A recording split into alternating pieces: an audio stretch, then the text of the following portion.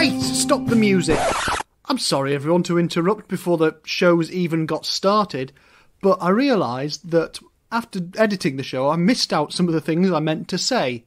And anyway, I thought it might be nice to just say hello to everyone and explain why the show sounds like it does this week, this month, whatever. Basically, because of coronavirus, we are all stuck at home and not able to get together around the table like we normally do for the podcast. So, as most people are doing, we've done it remotely. And it seems to work all right. I think we've learnt some things that if we need to do the next one remotely, we can make it a little better sounding. But I think it went okay, so I hope you enjoy that anyway. And I'd like to also say that if you just want to chat while this is all going on, then obviously we're on Twitter and Facebook and Instagram at Hark87podcast everywhere, or Hark87podcast@gmail.com. If you want to direct messages or anything like that, we're always happy to respond. And yeah, I hope you're all doing well in these very strange times. But back to ghosts, I think doing the podcast over the strange new system that we did, it led me to get a little bit muddled in my going down my list. So I missed some things out that I meant to say. So I'll just fill you in on those before I actually give you the podcast proper. So for instance, what I didn't tell you was the book was dedicated to Ed Victor.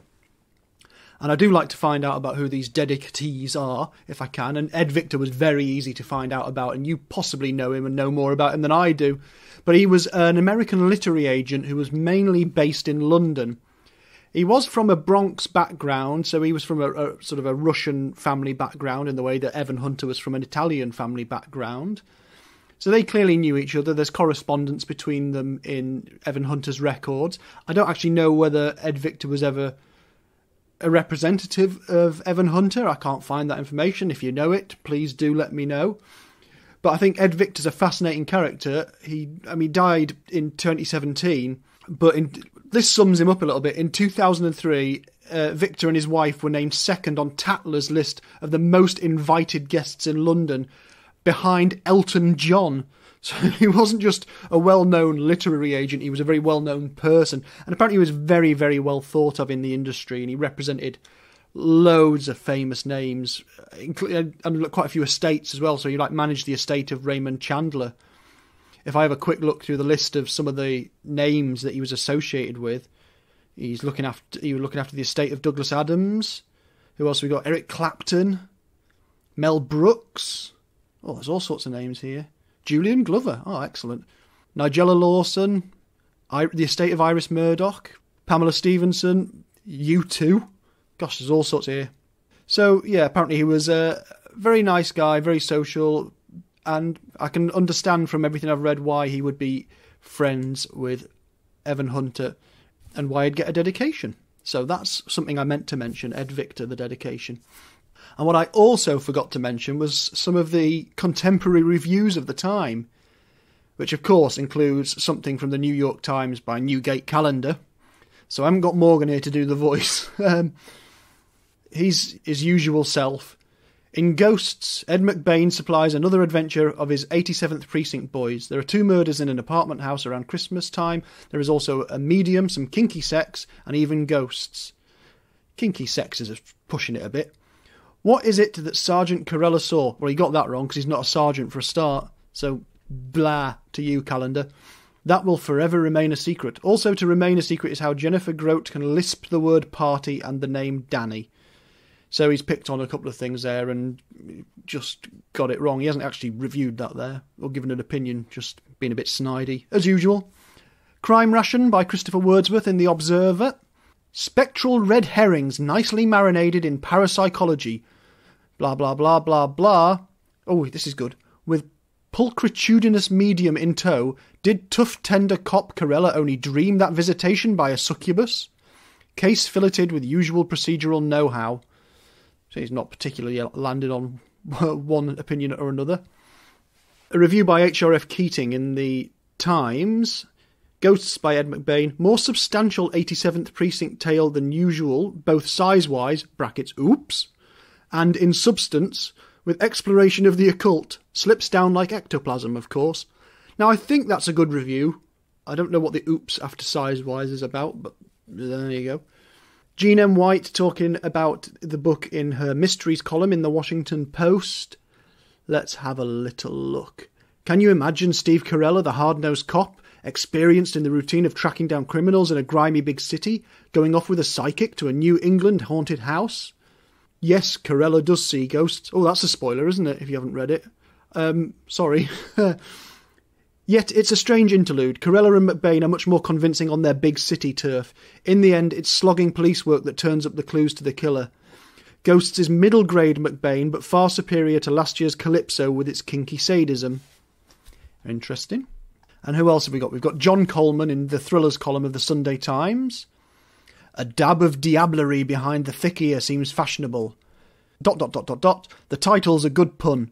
Rational readers may resent the un-McBainish high spirits. Well, what did we think about it? You'll find out in a second when the main podcast starts. And please, please do tell us what you thought about it as well, if you haven't already. And once again, to everyone who contributes, thank you very much. It's great. Hope you're all keeping well. Enjoy the podcast.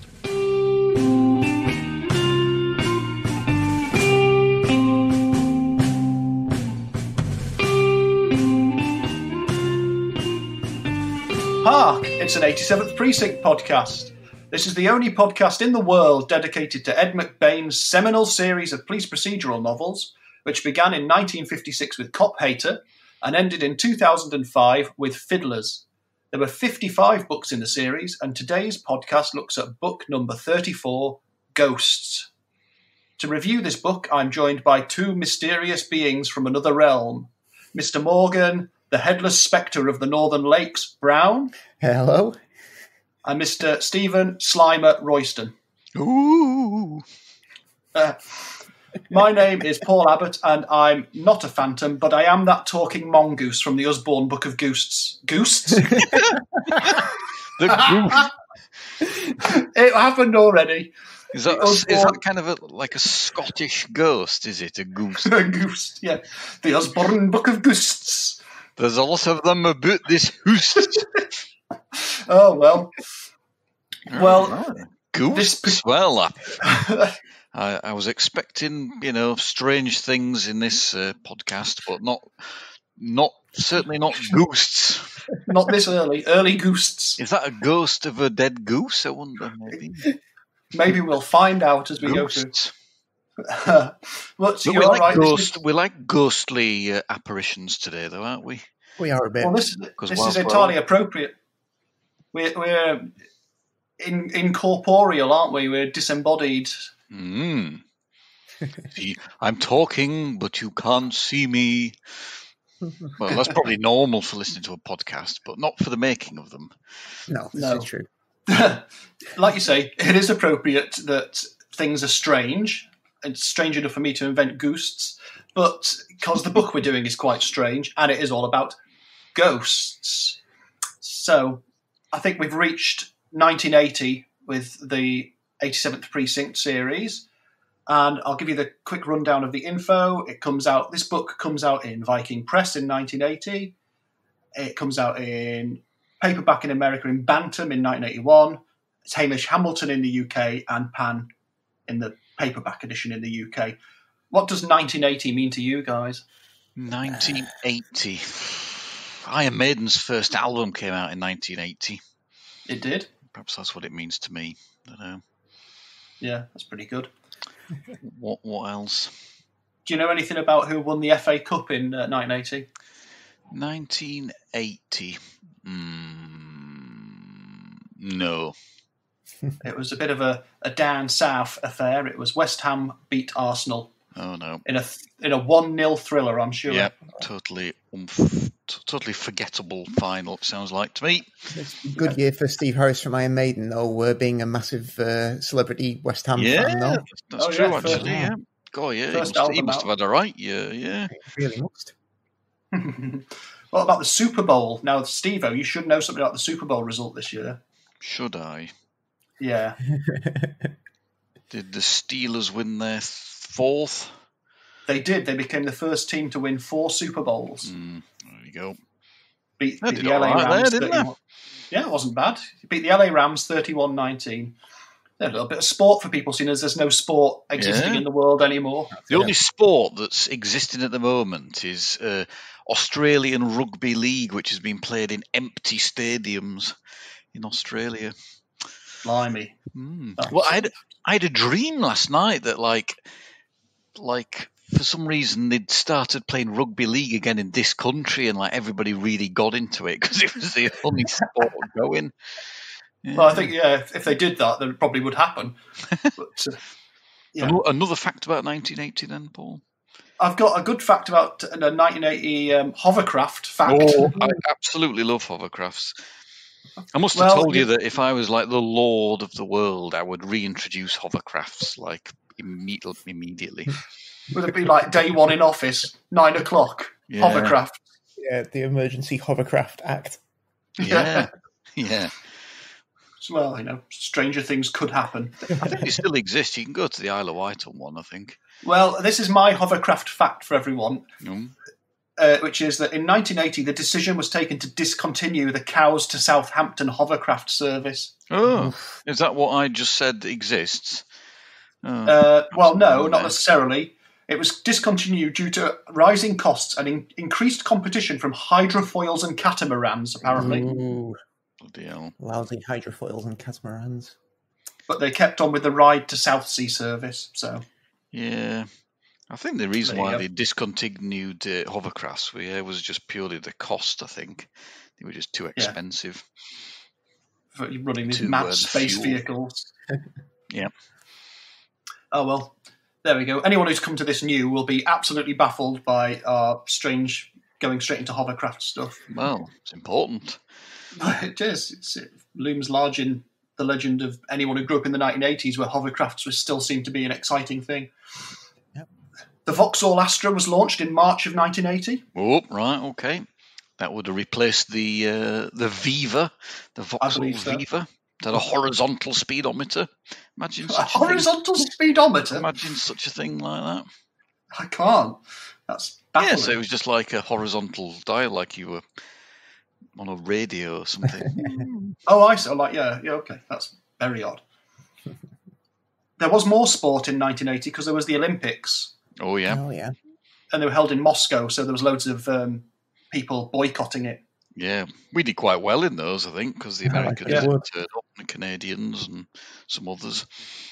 Yeah, although I believe Russia won overall, funnily enough. Surprisingly, yeah. My favourite fact, though, I'm not going to go mad on the facts here so we can get into the book, but my favourite fact about 1980, 13th of September 1980, a bear called Hercules, which had gone missing on a Scottish island whilst filming a Kleenex advert, was found. Wow. How on earth did they lose a bear? I don't know. Why was the bear endorsing Kleenex? I just don't understand. They've got those cartoon bears that they use for Charmin, haven't they? Maybe did they switch to cartoon bears after the real ones proved to be prone to going missing on Scottish islands, I suppose. Perhaps it saw a goose in the Highlands. Yeah, I like it's called Hercules. And went AWOL in the bush. Yeah. Oh, dear me. But there you go. I believe that's probably the highlight of 1980 there anyway. Certainly. And we'll come to some more music-y things when we do our bonus episode afterwards. But we'll, I'll give you the McBain rundown as well. And the McBain rundown is that in 1980 he releases Ghosts, the book we're going to talk about. Okay. And he does 2 short stories, one for Ellery Queen's mystery magazine called The Ringer, under the name John Abbott, which he uses only for a couple of things he uses that one for. And a short story in the German edition of Playboy called Ein Fest für Gauner, a feast for crooks. Ooh. Which is an Evan Hunter story. We've looked previously at the Czech TV adaptation of Doll, Panenka, which comes out in 1980. And also on Czech TV in 1980 is, I'm not going to be able to pronounce this properly, but Dschungel fed Tabuli, which is a adaptation of the Blackboard Jungle. I was just going to say that. It sounds a bit jungly, doesn't it? Yeah. So one of his biggest, earliest books has been adapted for TV in the Czech Republic, or Czechoslovakia rather, as it was at the time. And also in Japan, it's the start of the first big series based on the 87th Precinct books since the one in America in the 60s, the one that they called Naked City. So they nicked the name from a different TV cop show, Naked City, and turn it into 87th Precinct, Naked City. And that starts in 1980 between April and October. And how many series did they do? They just did one series of 26 episodes. Ooh. I'd love to see it, but can't get hold of it, can't even find a clip of it or anything. Oh, it's a shame. So essentially they adapt most of the books. brilliant. Yeah. So there's a lot going on there on TV and in the print, bits and pieces.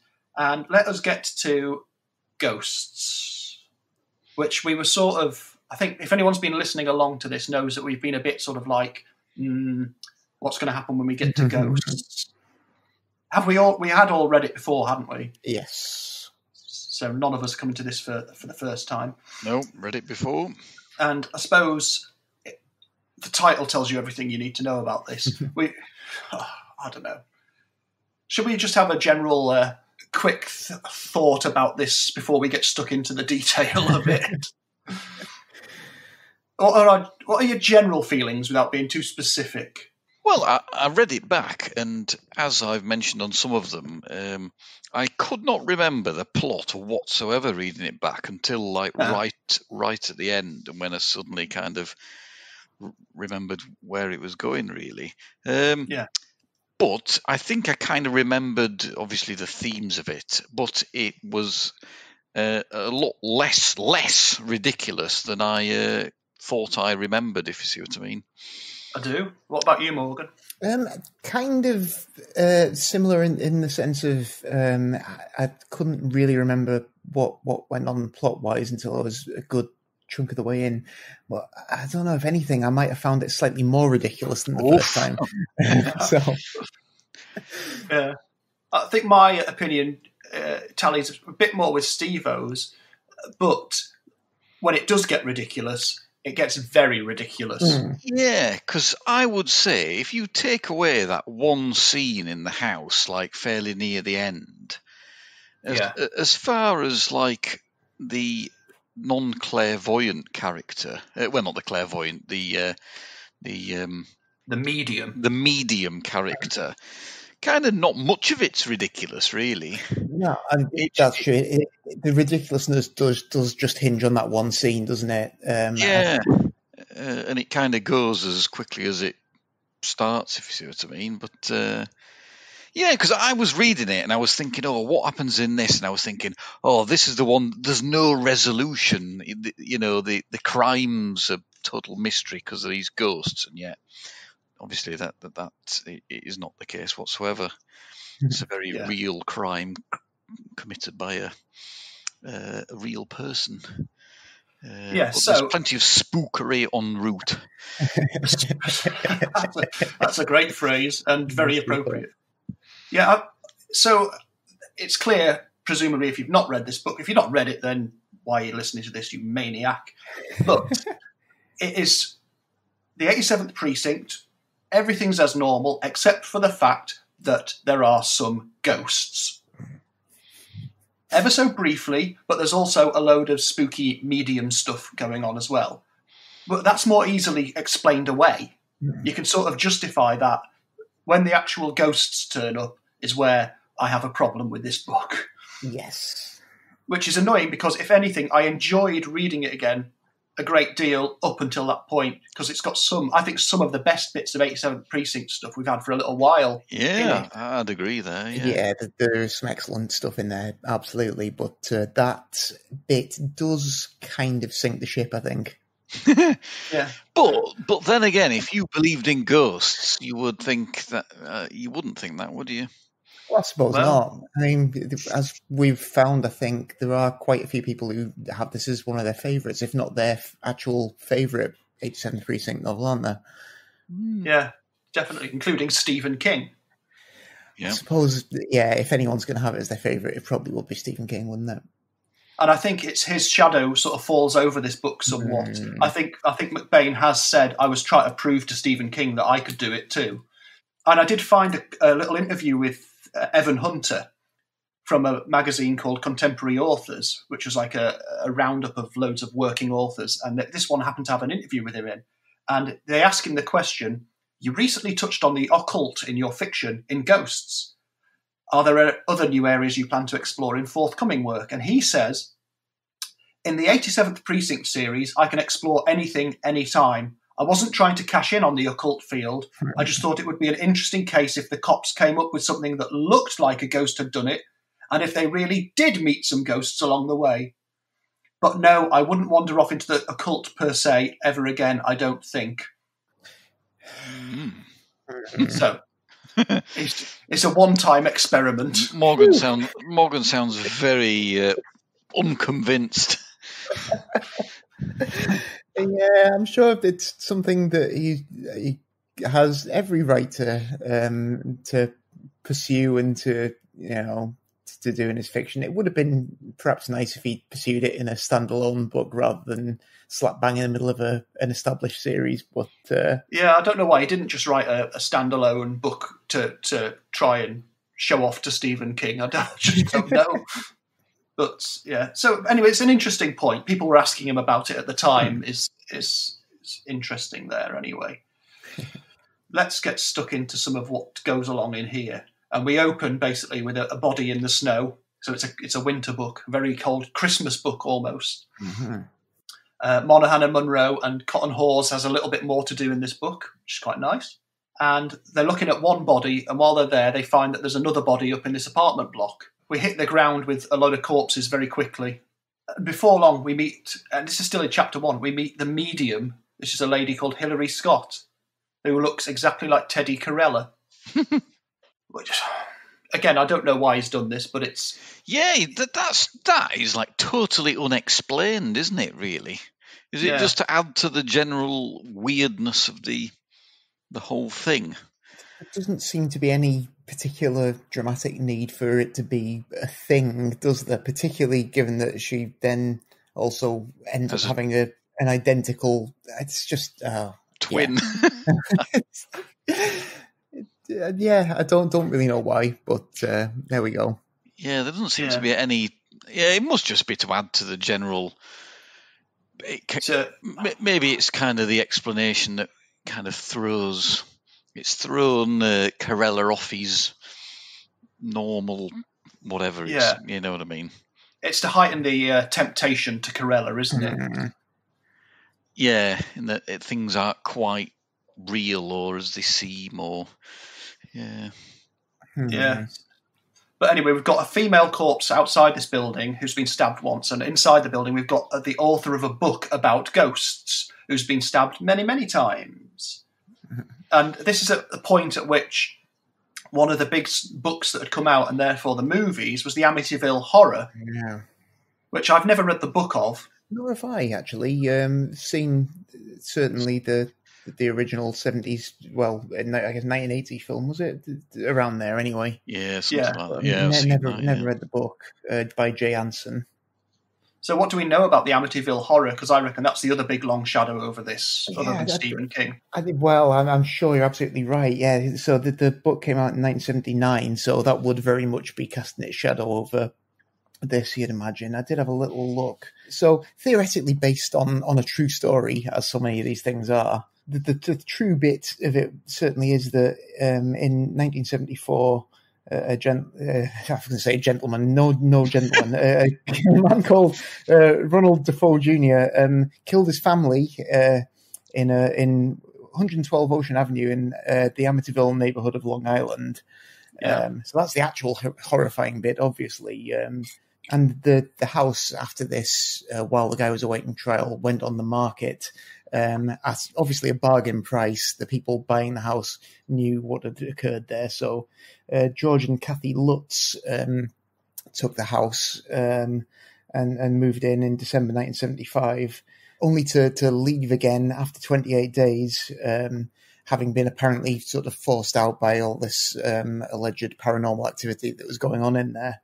Yeah. And the book obviously details in in fairly lurid terms, what was supposed to be going on there. They had a priest round to bless the house who was told by some spooky voice to get out, and then he developed blisters on his palms that were like stigmata, and there was ectoplasm dripping from the ceiling, and swarms of insects, and cloven hoof prints in the snow outside the house, doors slamming of their own accord, all this stuff. So all of that was meant to be going on. Naturally, in the years after the book came out and the film and everything, most of this was largely proven to be a massive hoax, obviously. Yes. I think that actually the murderer's defense lawyer apparently cooked up most of it, in his words, over many bottles of wine with the Lutzes, partly as a way of he could bring it up in the trial so that Mr. Defoe could claim that this had sent him crazy, and also they all made a lot of money off it. It's a bit alarming, and basically the whole story fell apart over the years, although I think George Lutz continued to claim that it was mostly based in truth, even after everything had been disproved or refuted fairly convincingly. But a bit of an odd one, and definitely something that would have influenced this book. Yeah, so the idea of a writer who's written a book about ghosts based on a house in a place. But Certainly.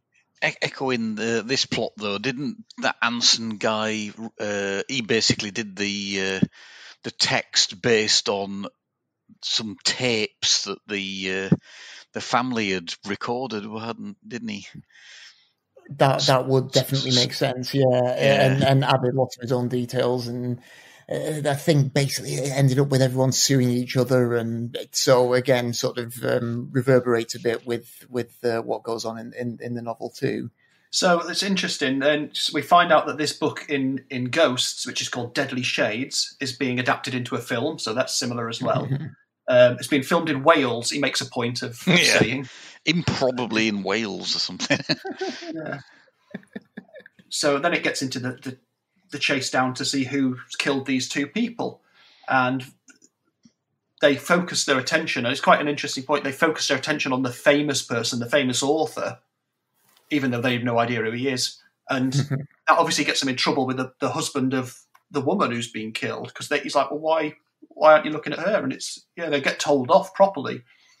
Yeah, they don't go and see him for ages, do they? So but then, once they do go and see him, they find out that he's been a wife beater. So it's a tricky situation.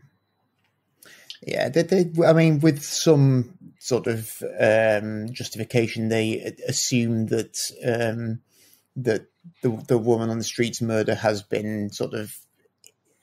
is sort of related to the first murder, and that it's been committed by someone escaping the scene of the first murder, and so there is a logic to the way they're proceeding with it, isn't there? But obviously the husband doesn't necessarily see it that way. Yeah, definitely. But basically now Carella's hooked up with this medium, Hilary Scott, and she basically just spends the rest of the book dragging him around, doesn't she? So, like, come here, go there, do this. They're chasing the flux around, aren't they? Following the flux. But she knows like details of interviews he's had with other people and stuff things have been said to him. Which you've just got to accept, haven't you, in order to, to get through the story. The story. If you think that's ridiculous, you wouldn't last more than a chapter or two, I don't think. Yeah, I mean, to some extent, Carella's sort of thinking to himself all the way along, oh, well, these things can be explained away by this, and obviously, as we know, there are professional mediums who are experts at sort of cold readings of people and have ways of finding out information and making it seem like they've just plucked it from thin air. So, I don't know, up to a certain point, it still allows room for you to be a skeptic, which, it would have been nice if it continued to do so, really. Yeah, that's true. But anyway, they discover that this author's not just been stabbed, there's been a big robbery of jewellery from his flat. So they think, well, this can't be ghosts. This is literally just someone's nicking, it's a burglary gone wrong, except that they've shared a drink together, it seems. Yeah, the one weird thing about their investigation, they seem to accept it's a burglary, and yet they don't seem to put much on the fact that this guy had been stabbed about 20 times in clearly a frenzied attack that would be so inconsistent with a burglary. And yet that doesn't get any kind of traction in the book whatsoever, which I thought was a bit odd. Yeah, there's not much on the forensics side in this, really, is there? No. There's a little bit of like the wounds chart, which runs down how he was stabbed and where and how many times. That's it. That's quite early on, but there's not much from there on in. Yeah, because the attack's so frenzied and yet 19 slash and stab wounds. It does sound fairly frantic, yeah. And yet they don't really seem to focus on that whatsoever, from what I remember. Anyway, Carella's association with Hilary Scott leads to her telling him that she's something about water. She thinks something about water, and she's holding his hands, and then she kisses him, which is like this thing that sends Carella bonkers. He has to tell. He tells Teddy that evening, which she does not take well. And there's quite a lot of the Carellas at home, or rather, there's a lot of the Carellas home because they get the family gets trapped in town when Carella's back at the house and stuff like that. We get a reference to Long Time No See from 2 books before, when it refers to the fact that he hasn't got that dog that was in Long Time No See that we thought he was going to adopt. Mm-hmm.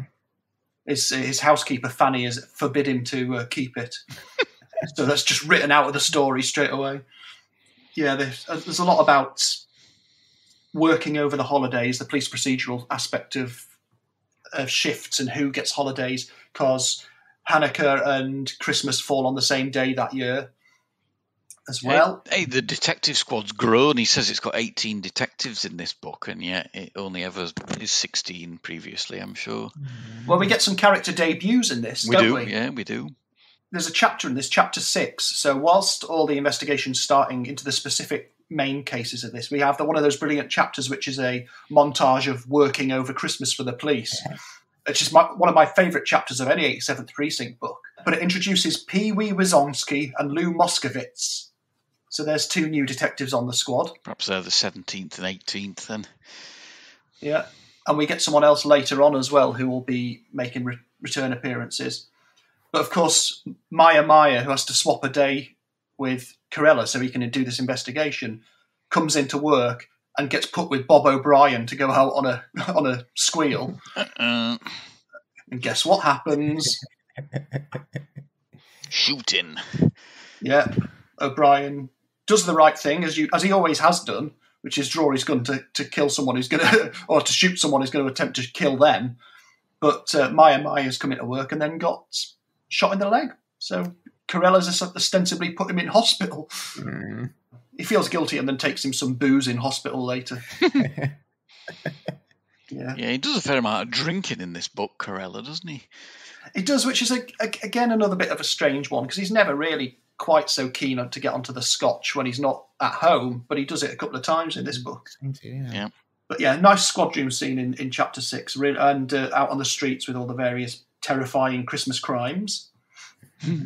Oh yeah, and a team of 6 men who steal all the cobblestones from a street.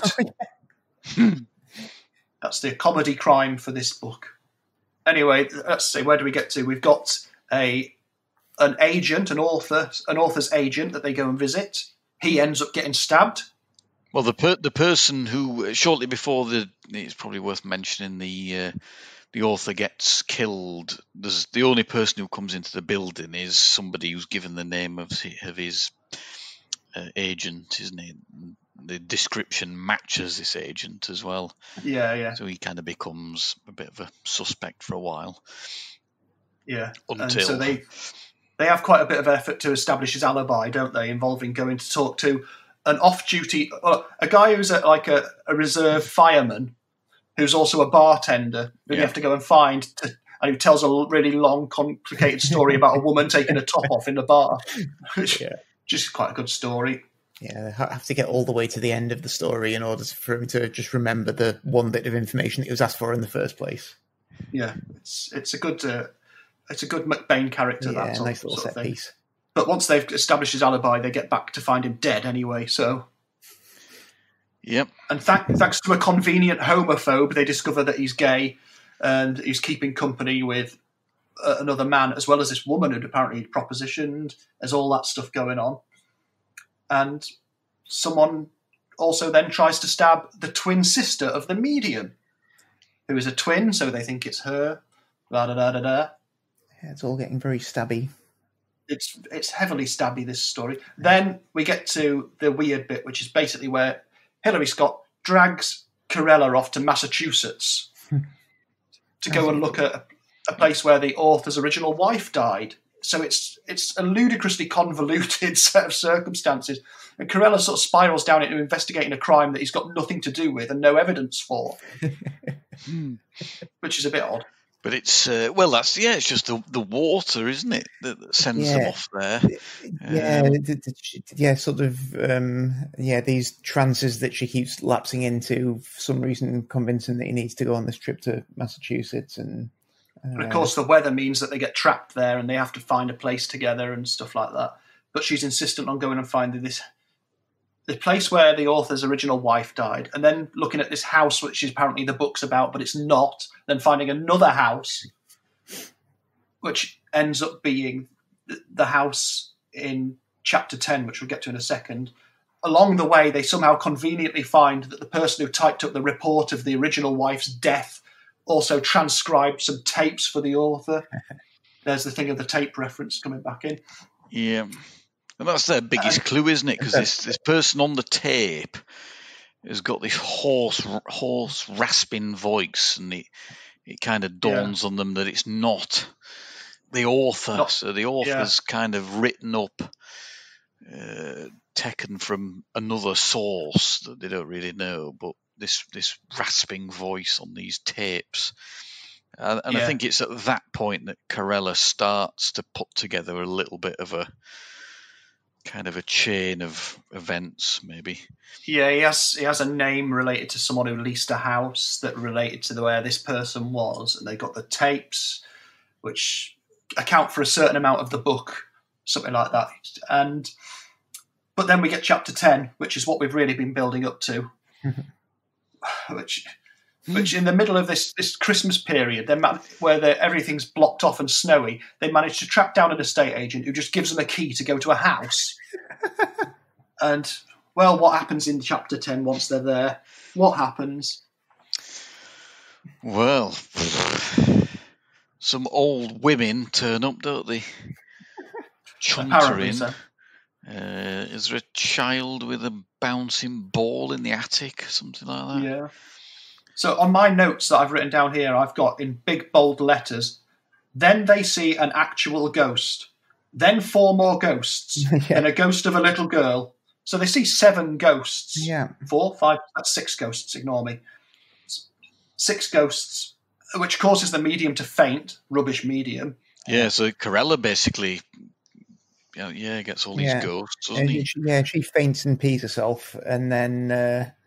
Carella gets his pistol out, doesn't he, as he's going to shoot these ghosts. Shoot some ghosts, yeah. It's wonderful. And he has to carry her out of this house and back to their hotel.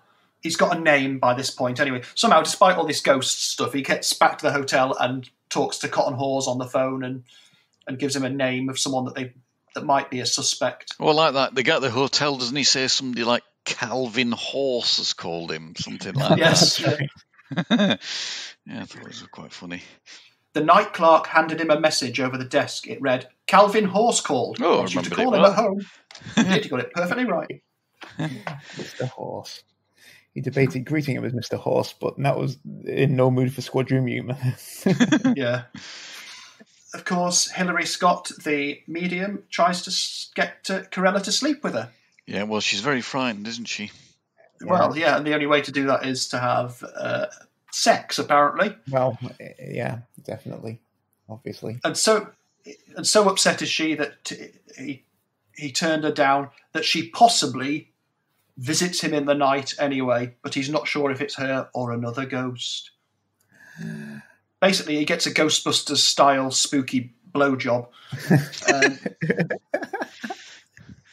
if that actually happened and he didn't dream it, it's the weirdest thing that's happened in these books completely.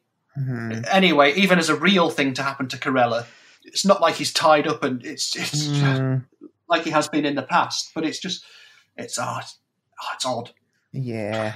But then we get towards the end, he gets back to the city and we have a single chapter to finish the book off. So you've had 9 chapters, of which I would say are all really good. You've got chapter 10, which is, and apologies for swearing, batshit mental. And then you have 1 chapter to wrap it up. Well, we get a new hero. We do, yeah. So it's a stakeout situation. So the only real thing they've got to go on is someone trying to pawn this jewellery. So they have to do a stakeout. And they don't have enough men. So their stakeout is absolutely a washout because the guy who catches him is a patrolman who sees someone running out of a pawn shop that isn't being staked out. Stuck out? And it's Takashi Fujiwara. Yeah. Who we will be hearing more about in books to come. Excellent. Good old Indeed we will. And it turns out it's the guy whose voice was on the tape and he was ripped off because he had a contract and his contract was lost in the fire and the guy was a bit of a baddie anyway by not giving him any royalties. Yeah, trying to pass off the guy's story as his own. So effectively, I suppose that the murderer could be said to be the ghostwriter, hence giving the title a bit of a McBain's style double kind of meaning. Yeah. Yeah. Which I assume is intentional. Yeah. The other thing we've not mentioned is the demise of the writer's wife back in the place where this cabin is, who drowned despite being a very good swimmer for like 3 or 4 years before. Yeah, and that's the unsolved crime that Carella has no business trying to solve. Yeah, but gets kind of fairly significantly sidetracked by. Well, the only person who says that it wasn't an accident is the medium. And the only slight thing that corroborates that is they go to the house where he used to live and find some diving equipment still there. Yeah. Which seems fairly unlikely given it was supposed to be like 3 or 4 years before, wasn't it? Yeah, but the fact that you'd know he's turned out to be a total git over this book, you're kind of left wondering, actually, Yeah, possibly. I mean, I suppose if you wanted to, you could, if you tried to put a logical head on this, you could try and square a load of this stuff, like the spooky stuff, with that sort of side of it as well, if you wanted to. But you can't square the ghosts, that's the problem. No.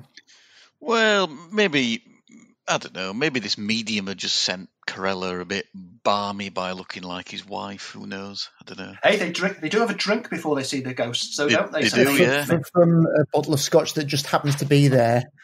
Just sitting there in the house, you just part drunk bottle of scotch. You just died. So who knows what was in that?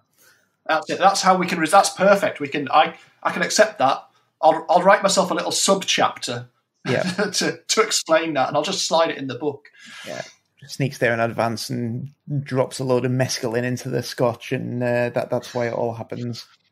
Yeah, exactly that. There we go. That's the Hunter S. Thompson chapter. Just before we sort of do a summing up anyway with this, I will say there's some nice references back. So like I said, there's a reference to Long Time No See when they talk about the dog not being there anymore. There's also a reference back to Cop Hater. Yeah. And a reference to Give the Boys a Great Big Hand as well. Oh yeah, the other time that he was terrified to death or something. Yeah, and there's also a reference to Carella having to shoot a slobbering axe maniac, which I thought was Axe, but actually isn't that. It's a separate one that it's not in the stories anyway. So, Untold Stories of the 87th Precinct. Perhaps Ed McBain thought that's what happened in Axe. Put it in. He may have looked up and thought, Axe, so that was one with an axe maniac. Did I write that? Yeah, probably. Probably attacked Carella. Yeah. Probably had to shoot him. So I think we better get into a summing up of the book. Well, are we summing up and scoring at the same time? Yes, summing up and scoring. I think Morgan needs to go first. He's got very strong opinions on this. Okay, well, yeah, do it, Morgan, then.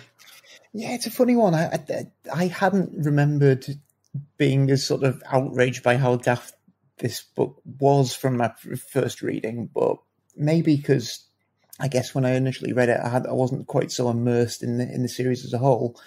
But now on a second reading, the there's a lot to enjoy in those first 9 chapters. There really is, but some of it really annoys me that McBain actually chose to experiment that much with this excellent established series, and it makes me a bit of a hypocrite because I've kind of applauded him messing with the format previously, and I like that there is that freedom for him to try different things, but this just seems like a stretch too far, really undermining the kind of fundamental reality of the series, really. So I don't know, it's a definite low point for me, and as such, even though there is a lot to enjoy there, I am going to go for a score of 50 police shields.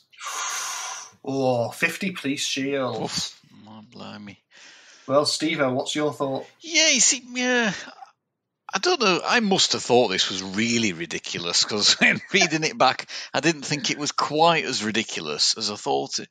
As I said at the beginning, I thought that they never found out what did it. The crime was totally unexplained, and you end up finishing the book thinking, well, that's the biggest load of nonsense ever.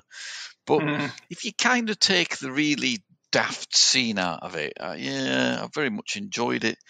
But yeah, it is very, very silly, that. But perhaps he was just being poisoned by some whiskey in a cup. I wouldn't go drinking whiskey out of a cupboard in a house that had been occupied for years. A house, no less, that had been moved from another part of the United States as well. Yeah. Which was equally balmy. So yeah, it's a funny one, really, isn't it? And I think my score has got to reflect that. Yeah. 60. I'll go 60, maybe. 60 police shields. Okay. And, well, 60 was going to be my score as well. And like I said earlier, I tend to agree with you, Steve-O. But chapter 6 of this book is absolutely one of my all-time favourites of the 87th Precinct sketches of life in the precinct. And it reads so much like an episode of Hill Street Blues, which starts the following year, which is an interesting thing. And I just wish, why does it have to be ghosts?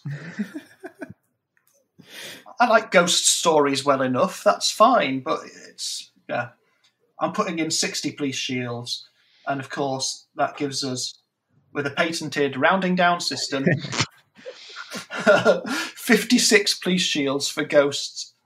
And I think we're going to get some pushback from people on this who are going to disagree with us vehemently, which is fair enough, as is their right. Yeah. Yeah, they have the absolute right to be wrong if they wish. Of course. Okie doke. Well, we'll take a little break in a second, and then we'll record our bonus episode. Not that people listening to this need to know we're going to take a little break, but we will. And we'll be back for that, so look out for that when that comes out. And the next book in the series that we'll be looking at, we get stuck right into the bit more of a gritty side of the city with Heat. The next book is Heat. Now you're talking. Yeah, I'm looking forward to these next few books. Yeah, me too. Until that time, I'm going to say goodbye, and I'm going to ask Steve-O to say goodbye. Ooh. Oh, he's turned into a goose. And I'm Morgan. Very well. Bye. Bye.